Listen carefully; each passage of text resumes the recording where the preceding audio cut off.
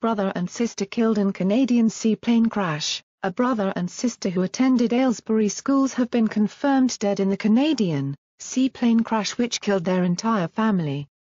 Harry, 14 and Felicity Hewitt, 17 attended Aylesbury Grammar School and Aylesbury High School respectively. Harry was just about to start Year 10, and Felicity had just received her AS level results.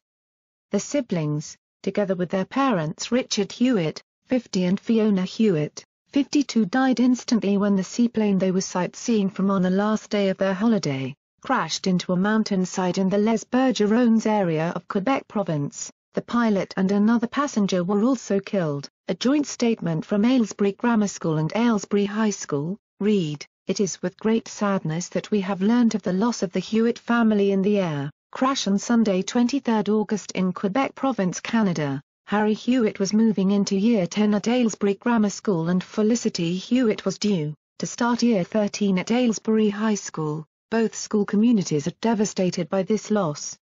Harry was a quiet, humble and unassuming young man who excelled academically. He was a talented squash player and made a hugely positive contribution to the life of the school.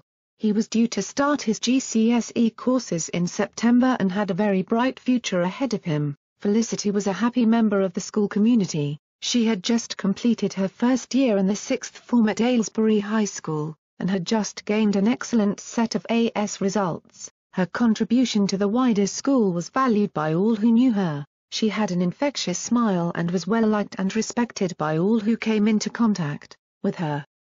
Both will be missed by everyone within the two schools and the wider community. Headmaster of Aylesbury Grammar School Mark Sturgeon said, "We are all deeply saddened by this tragic news. To lose a young family in such circumstances is devastating for all who knew them. The two school communities are coming to terms with this terrible loss. Our thoughts are with the family and friends of the Hewitts." Thank you for watching and please subscribe and leave comments below. Thank you.